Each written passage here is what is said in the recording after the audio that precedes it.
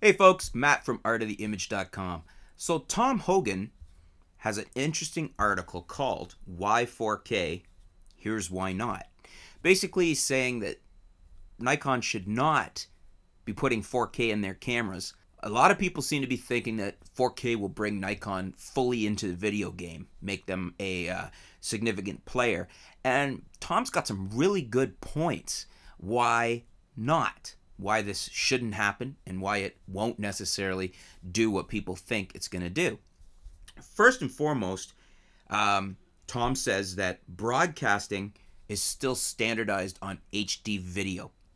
Basically what he's saying is that's all the variations up to 1080p, but that's what broadcasting is still standardized on. He breaks it down further, saying that if you want really good broadcast quality, that you need at least 50 megabytes per second, you need 422 color, preferably 444, and also preferably 10-bit recordings.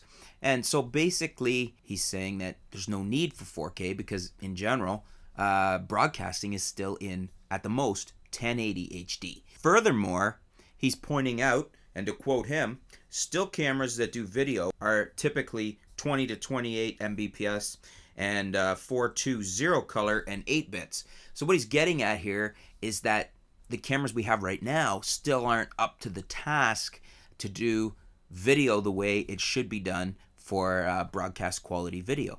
Now, some of them, like say the GH3, they probably get closer than others because, I mean, you can get past 50 megabytes per second and you could do some hacks and things to improve your color and things like that. But basically, we don't have cameras that are producing the quality we could use with our current standard of 1080 HD built right into the camera. It has to be done in externally in post. Which brings us to number 2.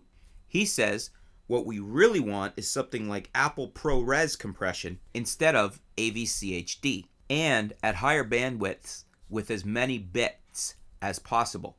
I catch myself on all those bits and widths. Anyways, basically what he's saying here again is that we need better abilities in camera for the current standard we have, and that's the 1080 HD, before we really should be looking at going to 4K. And I think he's right there. You can get all these in post, as Tom points out, but there's really nothing out there that allows you to get this straight out of camera. Tom puts it nicely when he asks the question, which would we rather have, 1080p, 1920 by 1080, done right, or 4K, 3840 by 2160, done wrong? He answers it too when he says, the answer is simple to anyone doing video with DSLRs. 1080p done right. Frankly, I think he's got an excellent point here, and I would tend to agree with him. And that brings us to point number 3. Who's driving the demand for 4K?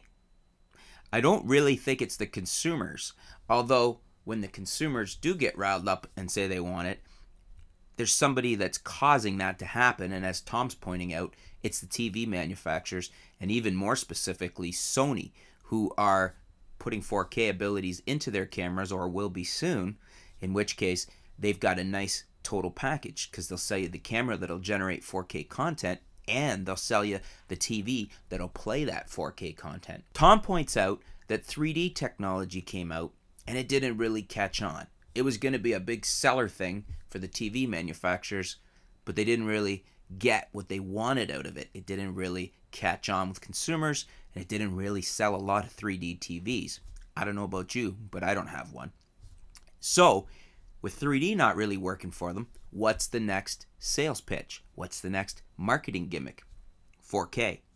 And that's where Tom's saying it's the TV manufacturers that are driving this demand, or this supposed demand, for 4K. The push for it anyways. So there you go, folks. That's Tom's 3 reasons why he says Nikon should not go 4K.